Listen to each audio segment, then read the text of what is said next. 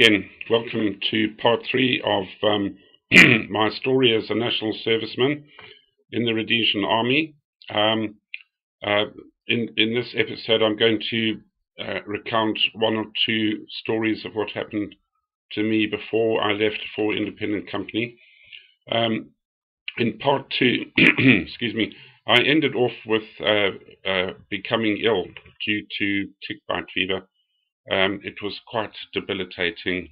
Your glands swell up. You walk around with your legs open to stop your glands and your legs rubbing on your nether regions, and got a lot of headaches.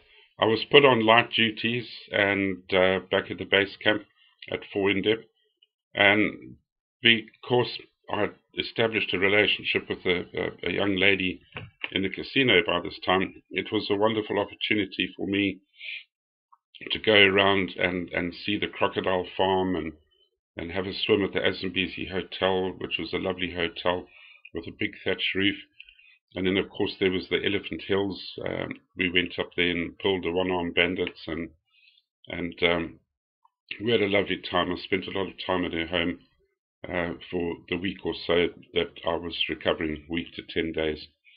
Then, of course, there was the casino hotel where she was a croupier. I used to go and sit with her until late at night, and it was a wonderful time. And on the weekends, everyone would gather around the tennis courts at the back of the hotel and play tennis. And then, of course, there was the magnificent Victoria Falls Hotel, the old colonial hotel that had a beautiful view over the bridge that goes into Zambia, which will feature in future stories because there was a big punch-up at that bridge. And it was a nice place to sit and have a barbecue, a braai as we called it in Rhodesia. They had a lovely big table of meats, excellent meats and salads at the Vic Falls Hotel outside. They had a reasonably good band, and we would dance, and I would dance very slowly and tenderly because of the bug I was suffering from. But it was a great time.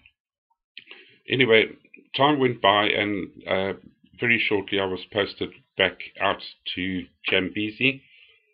And while I was away, a couple of things happened. Well, the first one was that the Peters Motel was attacked by a group of 6 to 10 terrorists who stood on the eastern side of the road going to Bulawayo and fired across the road into Peters. I think I'm correct in saying that a travelling salesman or somebody who was standing at the reception got killed in this attack. I know obviously other guys did the follow-up. I wasn't there. I was out at Zambezi, but I heard about it through our radio net. We got a bit of an update of what was going on everywhere. And, of course, I was worried about Marilyn. Would she be all right?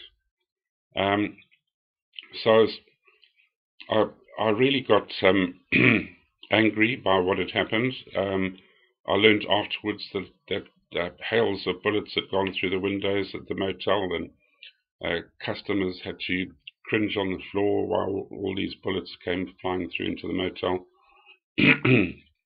Fortunately, there were some hunters there that evening having a few drinks, and they returned fire with their rifles, which is probably the only thing that stopped those terrorists going into the bar area and killing everybody. So I was a bit annoyed by this. I went out one evening at Zambezi to see if we could to get rid of some of the grass that was overhanging the roads and were leading to really treacherous ambush points. And I was going to drop some guys off to sneak into villages, little huts around the area. Some of them could speak the local language to see if we could pick up any intelligence. And then on the way back, I intended to set fire to some of these really thick outgrowths where the Gooks could hide to ambush us on our way in and out. Well, there'd been a light drizzle, and we went out in the vehicles, and I was in the lead vehicle, and it's not correct for anybody to sit on the front seat of a truck, because if you hit a mine and so on, you shouldn't be in the front seat. But I felt that night that I wanted to drive. I actually wanted to see the areas in front of me that I wanted to burn, and so I had a license that I'd got when I joined the army. I put the driver on the back and I drove in the front of this 4.5 tonner with about 8 or 10 guys on the back. And as we were going along, the droplets from the drizzle had sort of softened the surface of this dirt road. It was now dark as we were going out, and I noticed these bare footprints going along. And I thought, that's unusual. Somebody is out after the rain had started, which was only just a short while ago, which means somebody is out after curfew time. And that thought had barely crossed my mind when there was this massive orange flash off to my left. And in that split second, the windscreen of the truck just wobbled in and out, and there was instant silence after that, and the smell of dust and burnt oil and burnt rubber. And then out of my periphery vision to the right, I could just see tracer going all over the place. So I thought, oh well, I'm either dead, or this is an ambush, or what the hell's going on. I turned round to get my rifle out of its rack, which was on the right hand side of the driver's right shoulder, and that had been wedged in really badly. So anyway, things calmed down. I climbed up through the cupola or whatever you want to call it, in the roof of the truck, and shouted to the guys to stop. I quickly determined we hadn't been ambushed. There was no tracer coming towards us. There was only red tracer going out, no green or white tracer coming in. Told the guys to stop, and then climbed up out through the roof onto the back. And part of our training was that if you ever hit a mine or anything like that, that you would walk back along your tire tracks and go into all-round defense. The reason you do that is if you jump off the side, they often sprinkled anti-personnel mines in the soil on the side of the road, so that you've hit your mine, you jump off, and bang, you lose a leg. So we got off the back of the vehicle in the tracks and walked back about 60 or 70 meters, got into all-round defense, and actually, now that I'm thinking about it, there was only one vehicle that night, which was really irresponsible of me, and I quickly radioed the base camp for an uplift. We weren't that far, probably 2 kilometers from the base camp when we hit this mine. So then, when I got back to the camp after we'd been uplifted, I went into the ablution block where there was a mirror there, and my hair was all stuck upright because of this oil and dust that had come out of the engine block and the tires and settled all over us. And I looked like one of these wandering minstrels with the big white eyes and black skin and white lips. And I had this figure staring back at me, and I just started to laugh, mainly more from nerves than anything. The next day we went back and did a very careful prod around to make sure there were no anti-personnel mines. And I had a photograph taken of me leaning up against the damaged vehicle, which I've still got somewhere. But that was my first mine, and it was just one of many that went off in the area. I think shortly after that it was either a police support unit vehicle or an RAR vehicle hit a mine when the men were going back on RAR, on R&R, rest and recuperation, and quite a number of them were badly injured, even though they were strapped in. I also discovered on my own truck that some of the armor plating had come up from the floor and had pegged in the back of the cab at roughly neck level. So if anybody had sat there, any commander or whatever, he would have had his head taken off. But you know, the vehicles were fantastic. I don't know whose idea it was, but the tyres were filled with water, which acted as an incredible shock absorber to any explosion. Then there was either conveyor belting, very thick conveyor belting over the wheel arch, and then some armor plating. On the back there would be conveyor belting, very thick stuff, sort of 3/4 of an inch thick, and then sandbags, and then the seats would be put on that with seat belts, and the men facing outwards. And for the standard Russian TMH-46 landmine, that was more than adequate to get away from being killed from that. But if they boosted them, that was a problem. And we did have one guy, I think his name was Smith or Smythe, he hit a boosted mine, and he ended up flying quite high up into the air. It was his last patrol, and he landed with a thud and 10 broken bones. But if we hit standard mines, we could survive them, and they were pretty robust vehicles, and the ever-efficient army would come along and pick them up within a couple of days, take them back to Salisbury, and they would have them repaired in next to no time. After that experience at the keep and being blown up, I was transferred back to Vic Falls. I'd obviously recovered from my tick bite fever, so I had a bit of R&R for a couple of days, and then was spending an enjoyable time with my girlfriend, and was back in camp for a day when all hell seemed to break loose. A very top terrorist by the name of Albert Ngobi had escaped from the police camp, Victoria Falls police camp. Now this was a mean guy. He was the one who had fired at Peter's Motel and killed that salesman at the counter. I think he'd also been responsible for raids on, was it the Canning's farm or somebody like that. He was a nasty guy, and anyway, he'd been caught in a bear hall in Bulawayo.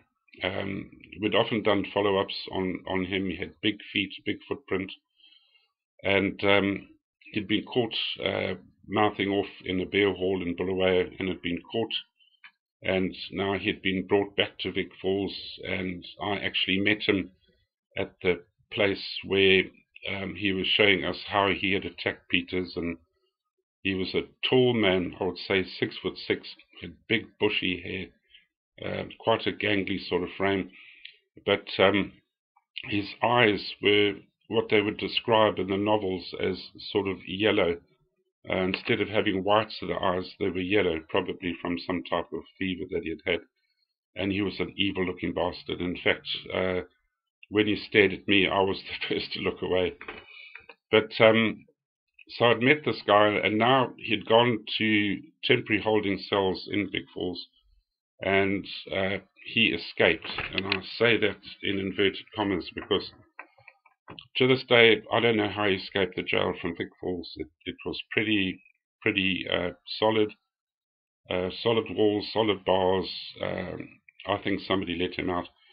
It's possible that he had been turned. He was one of our guys. I don't know.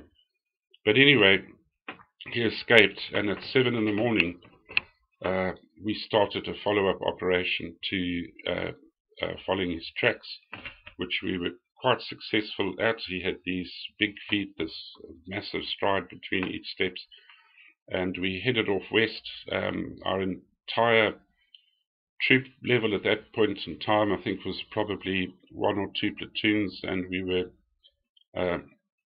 my guys. I spread my guys out every 200 meters on the Kazangula Road, because the Kazangula Road goes from Victoria Falls west to Botswana, and it creates a strip of land between the river and the road. Now, if we kept him north of the road, then we could catch him because it's a national park. But if he managed to turn south and then southeast back into the tribal trust lands, which was hugely populated, he would have mingled with them and disappeared. Anyway, so we guessed how far ahead he was. We estimated how far he could have run in the hour that it took us to respond. And so at that point, I put down 2 men every 100 or 200 yards or meters. Every second bunch of guys had a radio, and we just put them along there. And then we had a vehicle drive up and down very slowly with guys that were good at tracking, and they were looking for the footprints on the southern side of the road. And then as time lapsed, I would pick up the guy at the back and ferry them to the front, the 2 guys. And so we were leapfrogging some type of blocking force on the Kazangula Road. In the meantime, other guys were hot on his tail in the bush, and we kept going west until eventually we were miles and miles down the road, and his spoor had got lost. And so by that time we had reached a very distinctive bend in the tar road that then sort of turned north and into a very good dirt road that then bent left or west up to Kazangula, which is the border base between Rhodesia and Botswana, and just over the back of that was the Caprivi Strip, and over the river was Zambia. So we got to that bend in the road, and all of the guys had been picked up, and we went through to the police station at Kazangula, which was about, I suppose, 10 k's east of the border post, or 5 or 6, between 5 and 10 k's east of the border post. And we were told to stay there that night, which was fantastic because we were sopping wet, we were footsore by the time we got there. We were cold, we didn't really leave with more than a day's rations on us. And anyway, I was very blessed to be given my own private quarters, and had a beautiful hot shower, got into the bed at the police camp after a few jugs in the pub, which was a fantastic atmosphere there, and went to bed. Was woken up at 6 o'clock in the morning with a lovely cup of coffee and a guy all dressed in whites. So rank does have its privileges.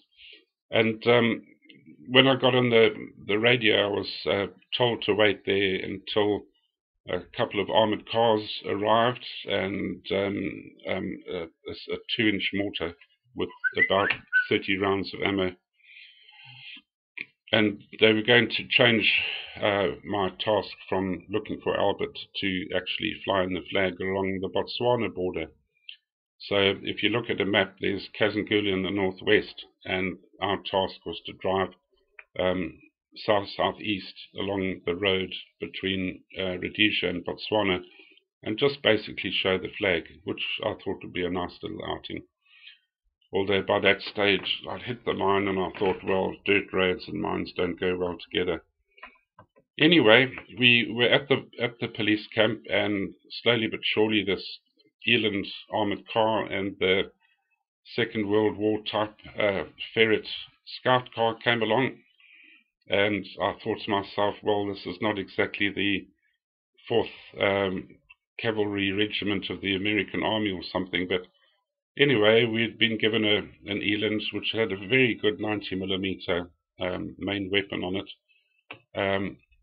In fact, when you think that the Tiger tanks in the Second World War only had 88mm guns, this little noddy car had a 90mm, and the rounds were tall enough to come up to beyond your belly button. So it was a mean gun on that little noddy car, but it was very thinly armored. The ferret car had a Browning mounted up on top where the driver was, in the sort of top turret that swung left and right. And they met us, and I was given the mortar tube, 2-inch mortar tube with, like I say, a box full of about 30 or 40 rounds in it. And I thought while we were there, we would go around the back of the customs post and just mosey on over to the actual border itself. And there were 2 bunkers right where Rhodesia and Botswana joined. There was a fence then the launch pad for the ferry from Botswana over to Zambia. And there were 2 bunkers there. One had been built, I think, by the South Africans. It was a big bunker, but it was full of hornets. And so I thought, I'm not going to go in there. And I went down to the one that was right on the river, just literally yards from the Botswana fence, maybe 50 meters away. And anyway, parked the eland behind the bunker, and the ferret went under a tree over to the right. And I debussed with my guys. By that time, I only had about 10 men with me. Others had gone back to do other things, other commitments that the major had given them to do. And so I went into the bunker and had a look at the other guys on the other side, the Zambians. They were about 300 yards away, 400 meters at the most, about 350. And we could clearly see them. They climbed up onto the roof of their bunker and they started swearing at us and telling us that we're little white children and that Ian Smith was bleep, bleep, bleep, bleep. And I thought, you can't swear at our Smithy like that. So I stood up on the roof of my bunker with a few other guys, and we started a very nice little dialogue with the Zambians.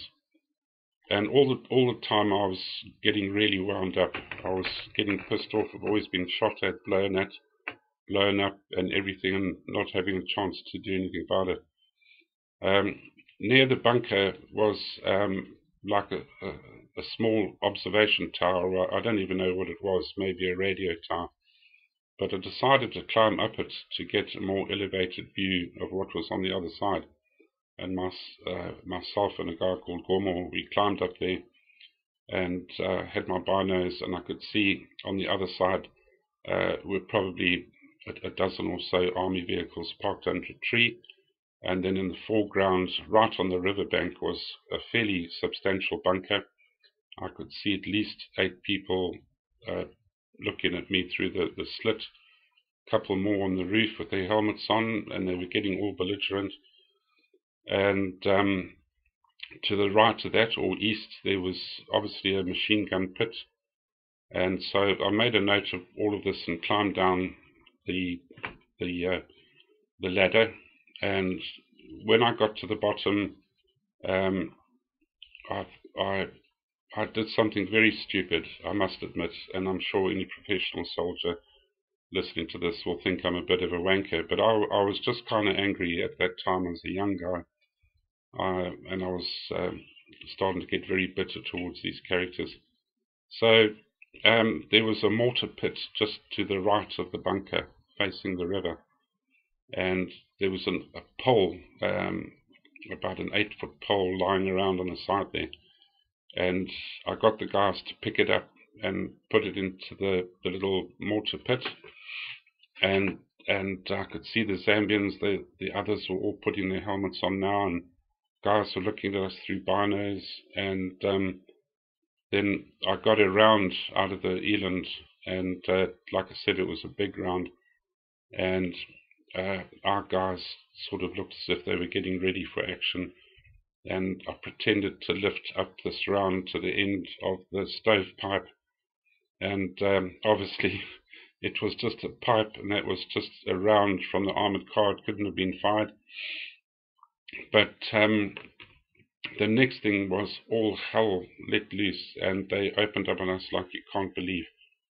And so we all rushed into the bunker. I told the guys to set their sights to 350 or 400 and to commence firing, main target the bunker. And so it turned into a very pleasant exchange. In pauses, when there was a pause in the firing, I could hear the rounds hitting the corrugated wrought ironwork on the outside of the bunker, within which there was a concrete wall. I guess they'd used the corrugated iron for shuttering, but I could hear the rounds going clunk, clunk, clunk, and past us. It's not like in the movies. You don't actually hear bang, you hear twick, twick, and a thump in the background. So anyway, we put a lot of fire into the bunker, into what I assumed to be a machine gun nest east of that. But then it started to get really hairy because the ferret was allowed to open fire, but not the main gun on the armored car. We had to get permission from Wanky for that. Anyway, there was a massive explosion above the ferret, and half of this tree came tumbling down on it.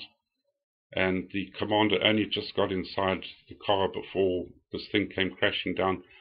And then he reversed into another position and got back into the action.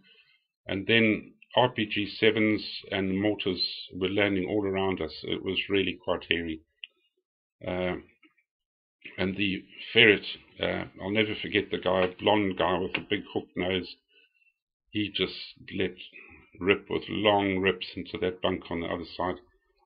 And then I thought, well, I'm going to have a go at them as well, because we had the mortar tube. And at this point, it started to get really hairy, because even further east, about 400 meters further east, which was downriver, this big gun opened up on us. It must have been a 12.7, because it had a white tracer, which normally only came from a bigger gun, and we could hear it really nasty with these streaks of white light everywhere. And the ferret guy said, if that hits me, I'm going to be turned into Swiss cheese. So he reversed out the gate, and that was the last we saw of him. And I don't blame him. It was the appropriate thing to do. The eland, on the other hand, was behind the bunker, so this fire couldn't reach it. But he would have been in the same predicament if he had decided to stick his nose around and have another go at the enemy on the other side. All the while, my guys were firing away and recharging their magazines, and I had a go at a few. One soldier poked his nose around the customs post on the other side, and I had a go at him, and he seemed to disappear very quickly. I'm pretty sure I hit him, actually. And then I thought, well, we've got this mortar tube. I've got to suppress the fire coming from the other side. I'd seen where all the positions were. And so myself and Abbott, the guy who'd refused to open the gate that time at Jambezi Keep, him and another guy, we jumped into the mortar pit, and we set up the 2-incher, and I started dropping rounds onto the other side. I tried to get the shells as near as possible to the bunker. Wouldn't have done the bunker any damage, of course, but enough to make them jittery and nervous or keep their heads down. The first couple of rounds landed short in the river, but then I added a extra charge, and by the 4th round I was zeroed in and dropping these shells all over the place and into the machine gun pit. And then I swung it east, and I could actually see a bit of smoke drifting up from where this 12.7 was firing at us. And I put about 12 rounds into that area, a couple landing short until I'd zeroed in, and that put paid to that. One of the rounds must have hit some dry grass, and before I knew it, the entire front facing us was on fire, with a very strong wind blowing to the left or west, and it was now getting dark. About 2 hours before darkness, and the flames were really quite obvious, being reflected on the river. But just prior to this, the eland, we had to suppress the fire. So the commander inside the eland had radioed the jock back in Wanky, and we were given permission to open fire with it. So we had suppressed the 12.7 by that point. And so the eland crept round the bunker. Its muzzle was level with our ears, so I said to the guys, just block your ears, he's going to fire. The first round went off, and there was like a plug that scooted across the water. I don't know what that was, but he was a little bit high, and there was a big crack on the other side. Must have landed pretty close to the vehicle park behind the bunker, actually. And then he adjusted his sights, and he just put round after round into the bunker, heat rounds, which was very satisfying to watch. It's got a lovely primary crack and tertiary thump, that weapon. And then I told him to go right to where the machine gun nest was, that I could see between the bunker and the customs post, and he put a couple of rounds in there. At that point, a little red car had come down to the water to wait for the ferry from Botswana, and a little red car, and out of it jumped two white civilians, and they looked absolutely horrified as I looked at them through the binoculars, and they ran into the Zambian customs post or behind it for protection. And anyway, the armored car continued firing and put a couple of rounds into the base of that tree to make sure that 12.7 didn't get back into action. And by that stage, it was getting quite dark, and I told the guys to stop firing, and the whole opposing bank was awash with flames because the grass was quite long at that point. And there was just a crackle of the flames and the smell of cordites, and our hearts were thumping away, and we were slapping each other's shoulders. In hindsight, it was a stupid, irresponsible thing to do. I could have got guys killed, but I'm wearing my heart on my sleeve here. I was a young blute, 20 years of age, and I didn't like them calling Smithy a dog or whatever they said. So when it was fully dark, I told the guys to walk out the back of the enclosure. It was we were enclosed by some 3-strand wire fence and a gate. I told them to walk back 200-300 meters and wait for me. We got all the kit back on the truck, and then I said to the driver, I'll drive it out, because as soon as the headlights, well, I didn't use headlights, but if any sign of that vehicle was seen from the other side, us moving out of there, it would have been a target for anything they still had left to throw at us.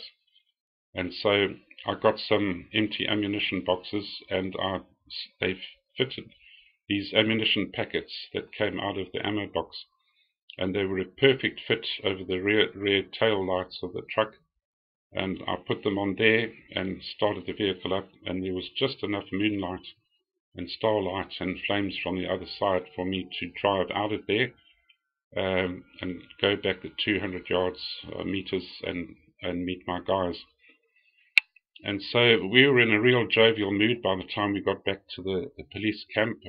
Beers were on the cops, and we had a party going there. And then at about 10 o'clock that night, there were massive explosions coming from the west, and the commander of the police camp, the police whatever you call him, inspector, a nice guy, I forget his name now, he patted me on the shoulder and said, come with me.